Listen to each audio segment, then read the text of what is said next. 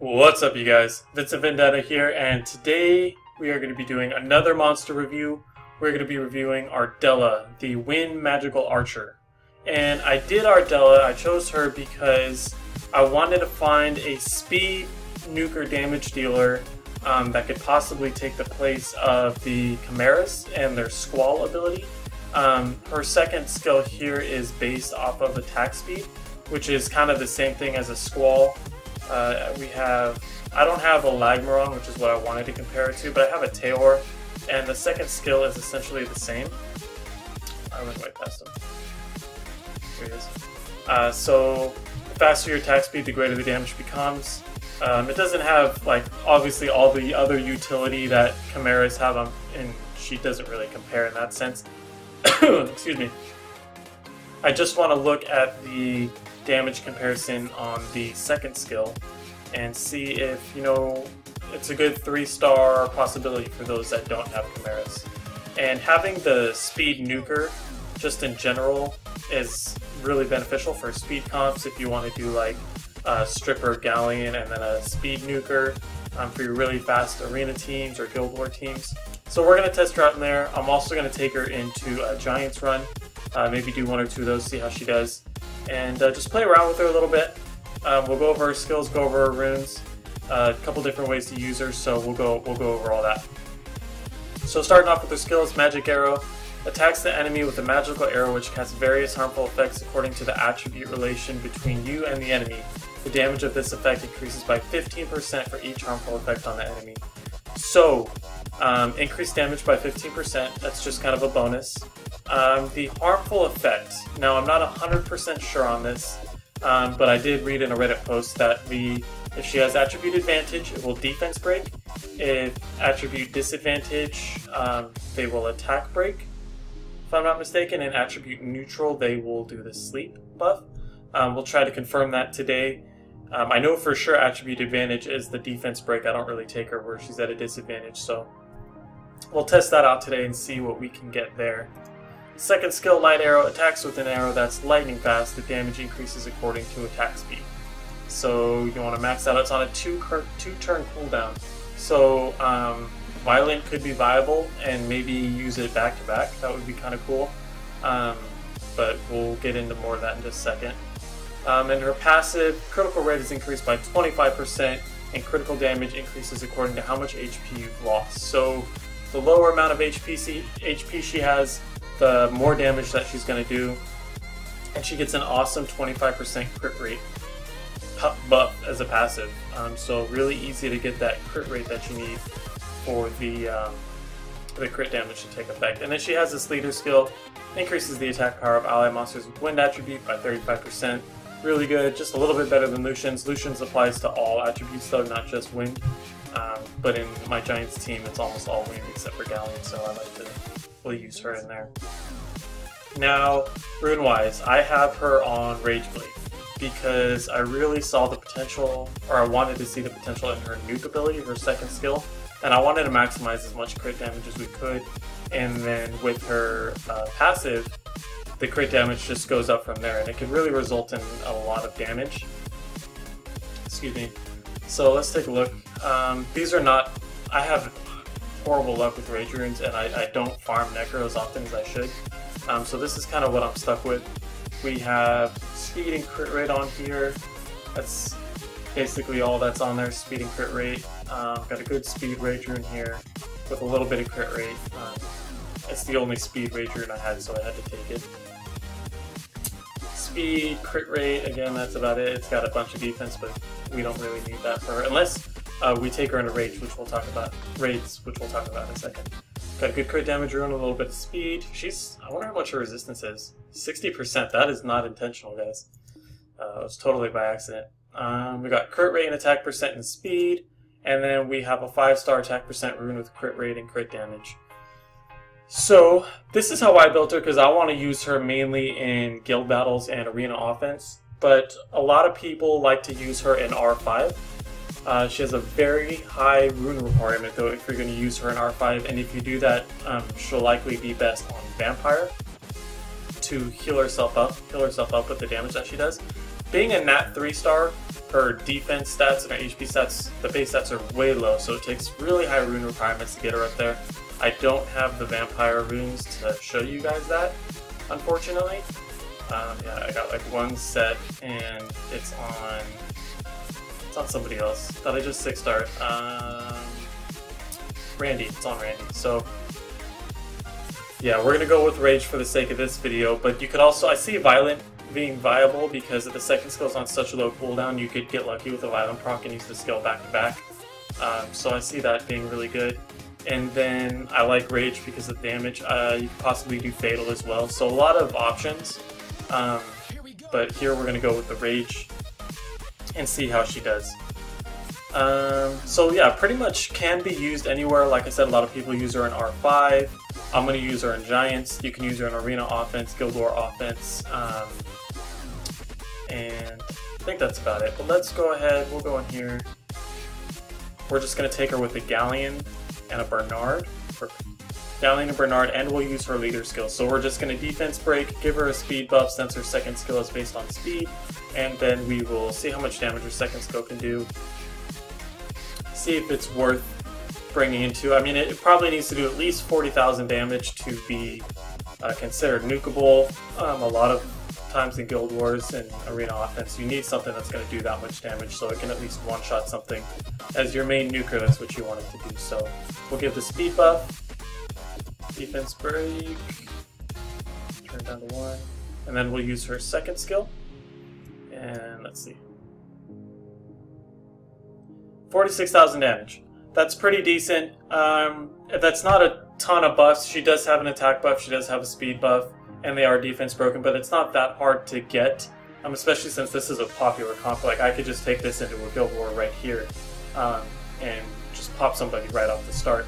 Since she has a lot of speed, she's going to go more than likely before the enemy. So let's just kill this real quick, and then we'll take a look at her first skill real quick. And let's see, with attack buff, speed buff, and defense break, 26,000 on first skill. So she does pretty decent damage, and her HP is also maxed out. So when you take her into something like Raids or Giants B10 where her HP is going to drop down, that damage is going to be increased. Not only that, not only will the crit damage be increased, but her first skill will do an extra 15% damage for every harmful effect. So raid bosses that have tons of harmful effects lined up, it's going to do more damage. Giants is going to have a couple debuffs on them, do more damage there. So I think it's, we're just going to get this, guys, we don't need to see the rest. I think that she's pretty good damage-wise. I like it. 46,000 is enough for me. Let's go ahead, we'll take her into a Giants run with my team real quick. Normally, instead of her, I would be running the Water Kung Fu role. I love her, she's awesome. I did a review on her if you guys want to check her out. And we're just going to throw in here, I'm going to take her leader skill because I like the extra 5% on Teshar and Lucian. And we'll just start it. Make sure it's on auto. So yeah, I like her. I think her damage is good enough. I love that it's on such a low cooldown. And when you're autoing, since there's no third skill, you don't have to worry about her like derping all the time and not using the appropriate skill. Because there's only two. It's her basic attack and her second skill. And it's up so often, especially when you consider that she's speed-based monster, so she gets more turns than slow damage dealers. So, I don't want to say, you know, she can replace a Chimera, because obviously she doesn't have the third skill capabilities and the tankiness and the stats of a Nat 5, but I think for early players, or even late game players, if you want to build something kind of fun, she does enough damage. She's worth the 6-star in my opinion, and, excuse me, she can help you in Giants, she can help you in Guild Wars, Arena offense, so used all over the place. She's a fun monster in my opinion. I think she's worth it, so you guys can check out our damage here. We'll do 2 runs of Giants just in case maybe it fails, or if you want to see if there's a little bit of consistency. I did do this a couple times earlier today and it didn't fail, so I'm sure it will eventually, but it didn't this morning. So just go through this real quick. Uh-oh, we're gonna fail here. I'm calling it, unless Lucian can save the day. Nope, okay, so we failed there. We'll do it one more time. That was kind of bad. The boss crit everybody when there's a defense break on our team. But, you know, YOLO teams, it can't always be 100% consistent. So Pretty sure we'll beat it this time since we just wiped. I did it about 10 times and we didn't have any failures, so should be good this time. And then after this, guys, we're going to do a couple arena matches. If we can, I'm going to check out my guild battle, see if there's anybody there we can do. Just play around with her a little bit. I would take her in R5 for you guys, but my raid team is not going to do her any justice. I'm around R4 right now consistently. For some reason, my raid 5 team isn't up to par, and I'm probably going to be doing a video on that, showing where I'm at in raids and what I'm going to be doing to improve that. So if you guys are struggling too around R3, R4, you feel like your monsters are good enough, you don't know why it's kind of succeeding, go ahead and follow me, because I'm in the same spot as you guys, and I'm going to be learning what I need and building those monsters and getting the specific stats. And you guys can follow me here and go along with me, and we can all get to raid 5 together. So I definitely have the room potential, I have the monsters, it's just finding what needs to be where. Maybe I have to build one extra monster, I'm not sure, but we'll see.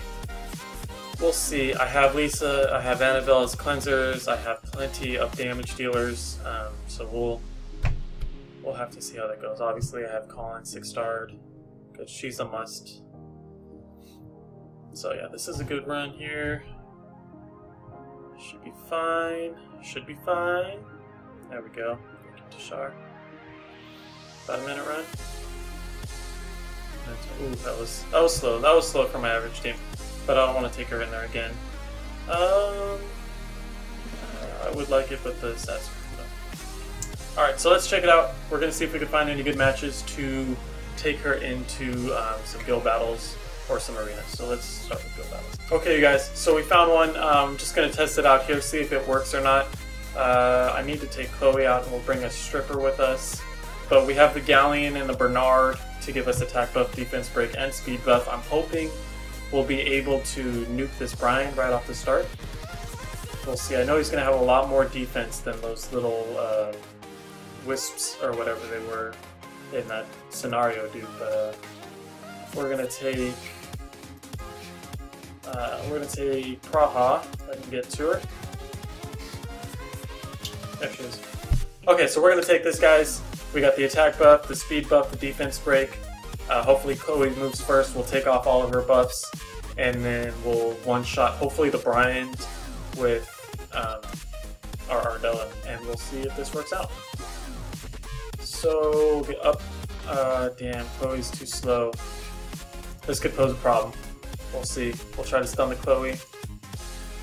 Good. Yeah, there we go. Okay, we're good. We're good. We're going to defense break. And then, ooh, we'll even try to weaken him a little bit, give her a little bit of there. Come on, we got him. Alright, so we'll check out her second skill. We'll put it down to 1 for this attack. See what it does on Brian. Hopefully it does, I'm going to say with attacking a Brian who's going to have a lot of defense. 35,000, I'm hoping. If it's anything less than that, then it's not going to be really reliable to take it. So hopefully we'll hit a good amount here. Let's check it out. 36. Not bad. 36 against more of a defense C type monster was enough to kill him, so I'm happy. We'll take that. Got rid of the Reza right off the bat. Boom. And we're not yet. Let's work on this Veramos. Veramos is going to be our next target. As soon as Chloe, there it is, Chloe Fanatic. So we're going to take Praha. Praha, please. She has been so bad for me lately, guys. Praha, please take off all these buffs. Or at least just Veramos. Just take them off. Just exactly not what I needed. Not the person I need to be focusing right now. Okay, so that we saw that. Attribute disadvantage was the sleep. So I'm assuming attribute neutral is the attack break. So for attribute advantage with Ardella, with her first skill, that puts the random harmful effect on. If she has attribute advantage, it will defense break. Attribute disadvantage, it will sleep. And attribute neutral, it will attack break. So you guys know what kind of buffs she'll land. Oops, I could have buffed there. Okay. I'd really rather not be working on this Chloe right now, but that's okay. Let's see what we can do on an attribute disadvantage. Here we go. Yeah, not much with cleansing, so we'll try to defense break. Perfect.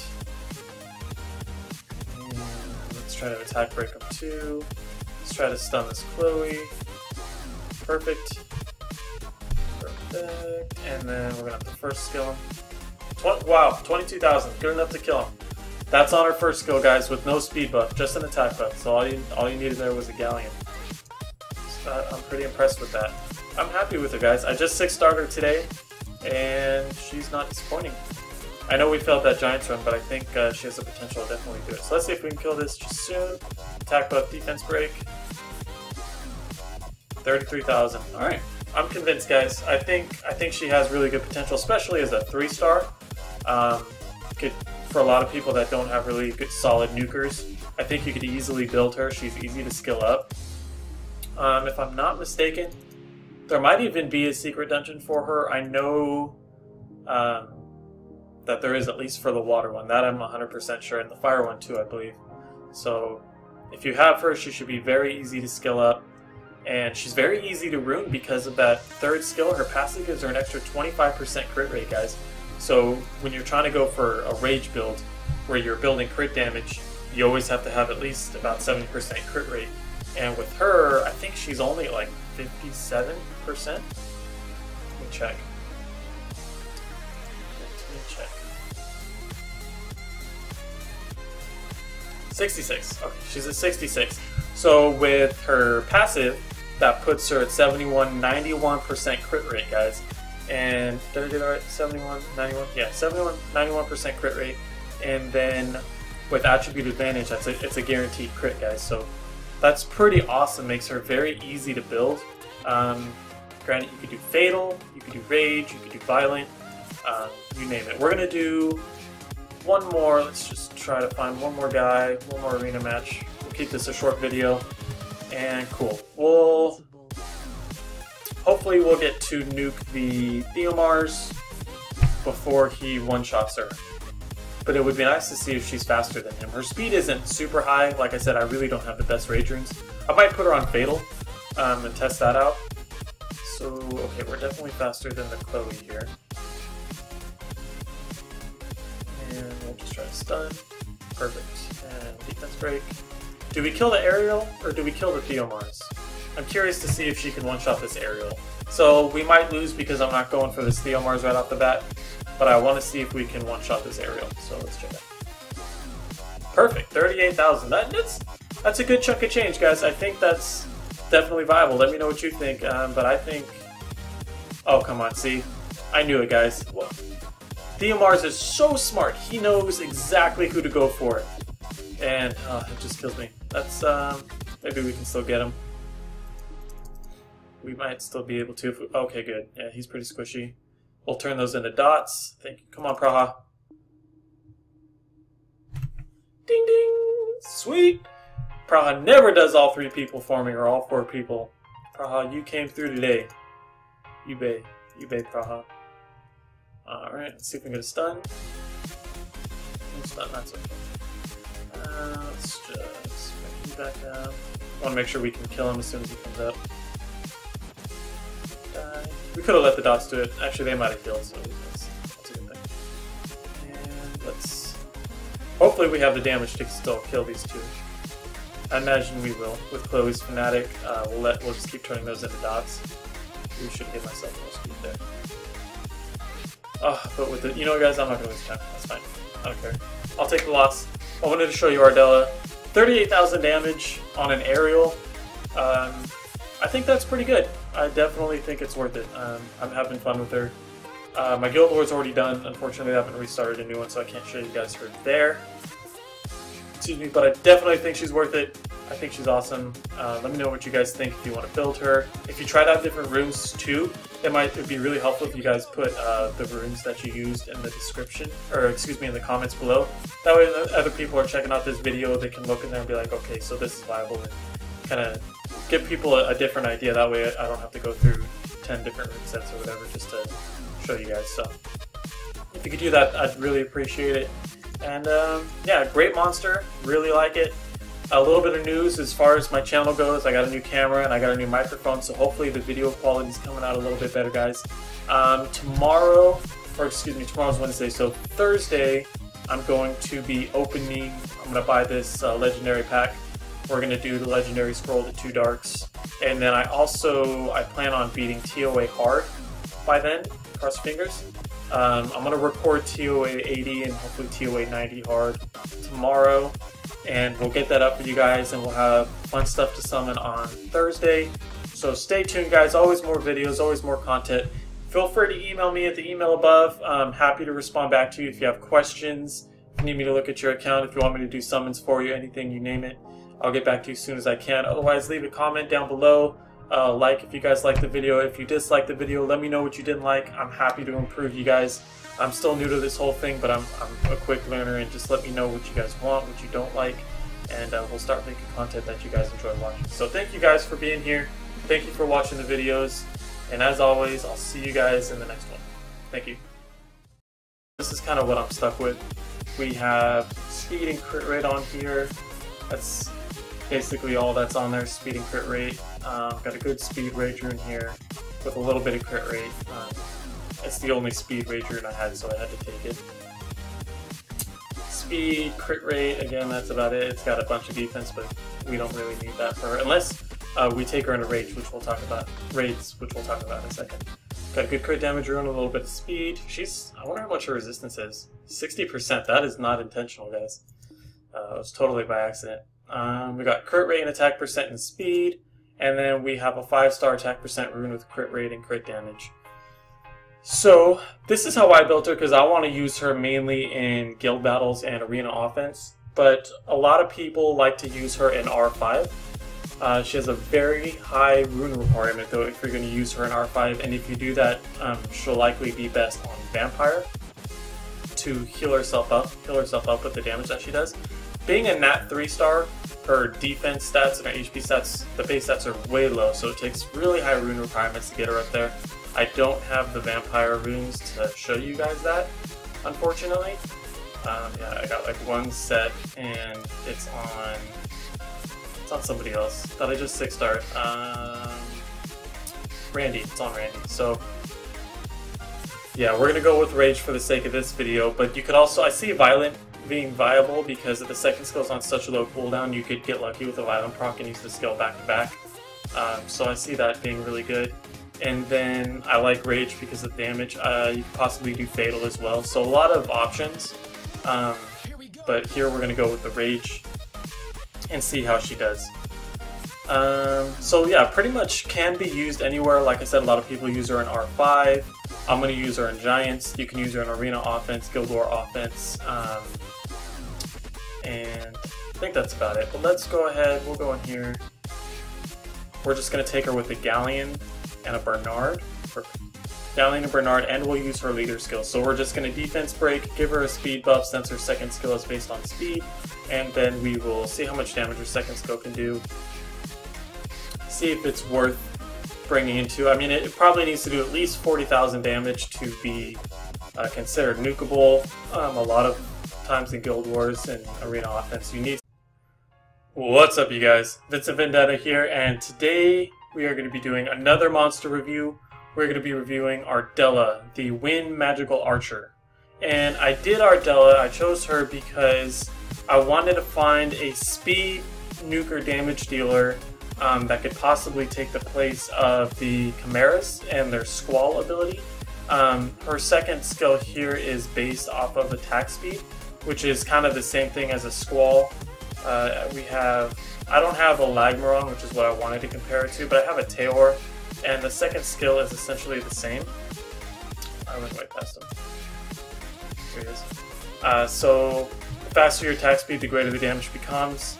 It doesn't have, like, obviously all the other utility that Chimeras have, and she doesn't really compare in that sense.